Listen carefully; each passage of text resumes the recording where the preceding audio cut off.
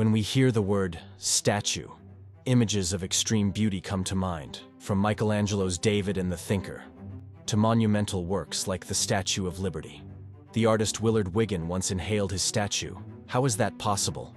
Well, because a single statue created by him can be as small as the head of a pin. Ball of thread and imagine an artist who can create an entire work of art inside the eye of that needle. It's very unique because it is only visible under a microscope. Imagine making a sculpture so tiny, your eyelash is the paintbrush. My name is Willard Wigan. I'm the creator of the smallest handmade sculptures in history. Today, we introduce this one-of-a-kind artist who creates what are arguably the smallest statues of all time.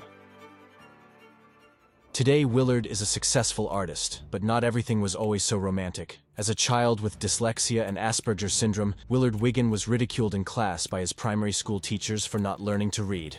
Wigan attributes his early drive in sculpting, which began at the age of 5, to his need to escape from the derision of teachers and classmates. They would take me around the school and tell the kids about me.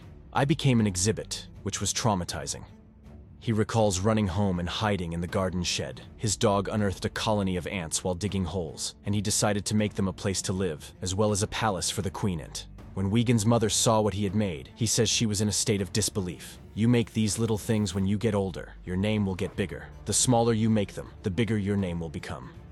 He wanted to show the world that nothing did not exist, deducing that if people were unable to view his work, then they would not be in any position to criticize it. Fast forward to 5 September 2017.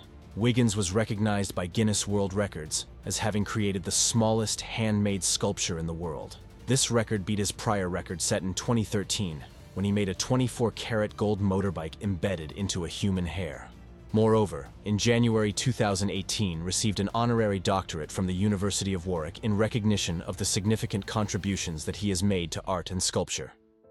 The process of creating micro-sculptures is very complicated. The hands must be very still. Furthermore, a technique that the artist has developed is to significantly lower the heart rate to reduce the shaking. To make his sculptures, the artist uses a microscope and other tools that don't exist, so Wigan has to create them himself. These are made from acupuncture needles or microsurgery syringes. Furthermore, he also uses toothpicks and diamond fragments which together form a sort of micro-chisel. The materials Wigan uses for the sculptures can be grains of sand, nylon, Kevlar, and gold. Finally, to apply the color, he creates a brush, attaching an eyelash to a needle. It can take up to 4 months to create a work with this technique. He says, as irritating as it is, the glory is at the end. Because when the Queen of England says, "I can't believe what I see," you know you've done something special.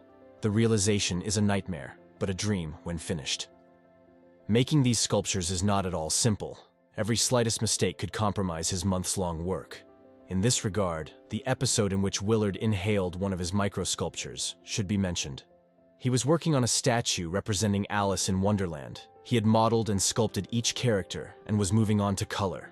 During a busy work session, his cell phone rang. When he turned to see who was calling him, he breathed deeply, and that was enough to inhale his entire work. He created another one, which is the one visible to us today. Wigan has immortalized Usain Bolt in his famous lightning strike pose, Barack Obama and his family, and Harry and Meghan Markle, inside the eye of a needle. In his carving of the Statue of Liberty, the pedestal on which Lady Liberty stands is carved from a single grain of sand. Also impressive is his sculpture of the Burj Khalifa.